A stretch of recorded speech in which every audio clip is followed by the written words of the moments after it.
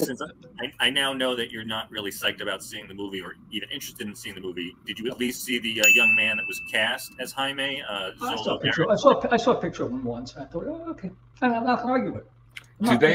I know that they dropped out two of the most important characters in the book, so I thought, okay, fine, I'm back away.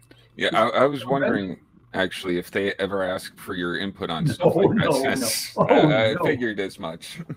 I was called once by a guy who was trying to produce the Lobo movie, and he calls me and he's talking to me about Lobo, and I said at one point, why are we having this conversation? He goes, well, I want to understand the character.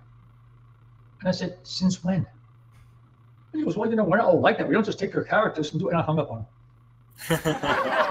Never heard him again. But then that's okay, because every time I've interacted with a Hollywood star or a Hollywood producer or director, it's been an unmitigated disaster.